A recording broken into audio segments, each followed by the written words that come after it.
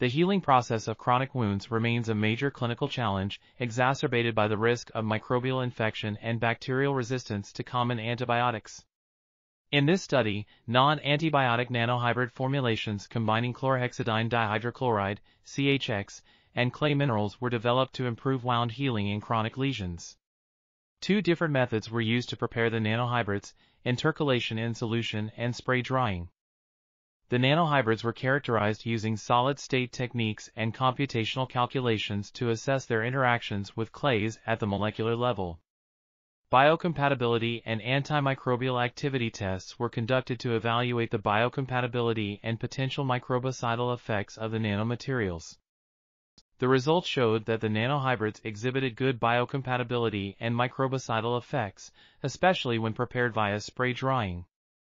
This suggests that the greater contact area of the spray-dried nanohybrids with target cells and bacteria may contribute to their enhanced microbicidal effectiveness. This article was authored by Caterina Valentino, Tomás Martínez Rodríguez, Borrego-Sánchez, and others. We're article.tv, links in the description below.